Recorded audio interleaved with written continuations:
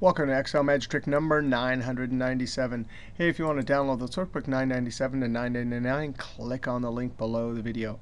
Hey, this video here is a follow-up to the Mr. Excel is Fun trick number 126, where we sum daily totals from text dates. Now, I want to follow up here. These are not text dates. They're serial numbers. So if you were to, this is a formatting sitting on top of a serial number. So if you were to go to home, number group, and apply general, you could wipe away the number formatting and see that these are serial numbers. That's what allows us to do date math. I'm going to Control Z, undo. Control Z. But we still have text criteria. So we want to see how to, given this 3-letter text for Tuesday, how in the world do we match this criteria against serial numbers?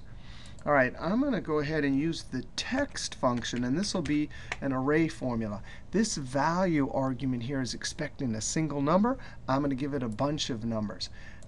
Anytime you give an argument that's expecting a single value, more than one value, you do a function argument array operation. Right? So I'm going to give the text function, however many that is, that's 17 values. So the text function will spit out 17 answers. Comma, this is a format, a number format, and if I put it in double quotes DDD, that's the custom number format that takes a date and formats it as 3 letters. That'll be the abbreviation for the day. So check this out. I'm converting serial number dates. I'm going to highlight that and hit F9, the evaluation key. Boom, I've converted them to text. Now I can directly match these text items to the criteria I've been given. Control Z. So now I can say, hey, is anything in that array equal to this? Now I'm going to get, whoops. I was going to show you that trick there. Maybe I'll show you that trick in just a second. That cell has been named, and I'll show you how to do that in just a second. Really, it should just say D2. Now watch this. I'm going to highlight and hit F9, and now I get a series of trues and falses. Only the dates that are Tuesday get a true. Control Z. Now how am I going to use that to add? Well, first I need to put it inside the sum product. Sum product has these array arguments. You can multiply array times array. It'll multiply them and then add them. So these are trues and falses. I'm going to come to the end and comma. Get the second array, these numbers right here. Anytime it sees a true, it should pick up the number. But here's the problem. We just saw in array 1 the text argument with this comparative operator and criteria spits out trues and falses.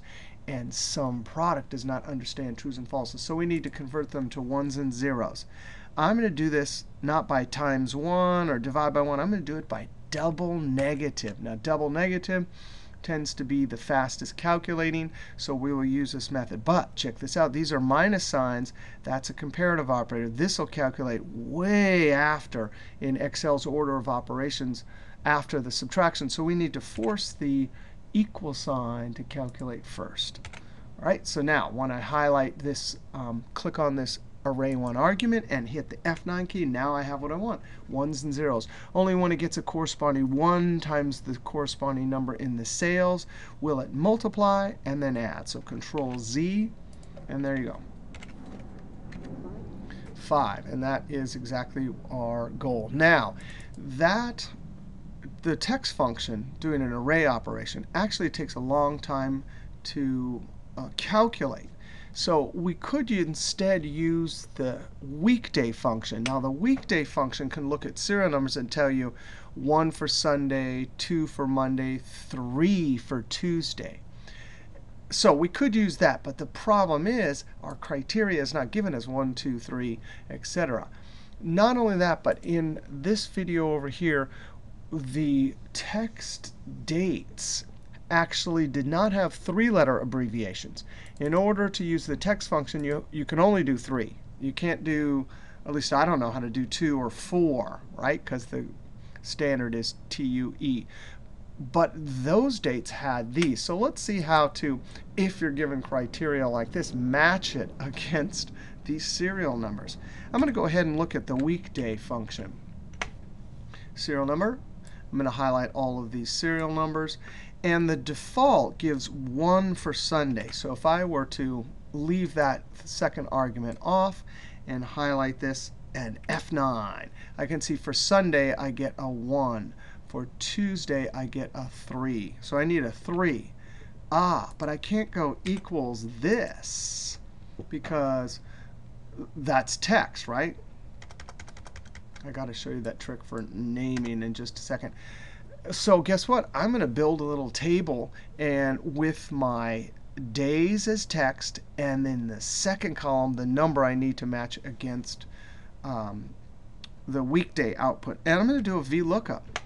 What am I going to look up? I'm going to look up this. That way, when you build a table like this, if you have 3 or 4 or 5 or whatever your convention is for the dates, this will work, comma. The table, it'll look up the thing in column 1 and return the item in column 2.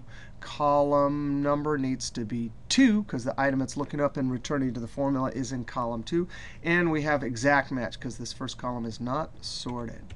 So now I can get 2 trues when I highlight an F9, the true there, and then the other true, both for Tuesdays. I still need to put this in some side of SUMPRODUCT and convert it to 1s and 0s, and then highlight this column right here. Now, this is inconvenient, and if it really is the convention for the business, guess what? We could go ahead and convert this from a table into an array constant. So I'm going to highlight it and hit the F9 key. Now notice we usually use the F9 key to look at our formula and how it's evolving, and then we undo it. But here, I'm going to hard code it in and leave that table there. The curly brackets house the array. Comma means go over a column, and semicolon means go down to the next row. All right, so that will work right there. Now, I did want to show you a trick for naming. I'm going to actually have to go up and delete the names. We'll get errors temporarily. Formulas, name manager. The keyboard shortcut for name manager is Ctrl F3. And I'm going to go ahead and highlight all of these and delete. It says, what, are you crazy? I know you're using these in formulas. No, I'm going to click OK.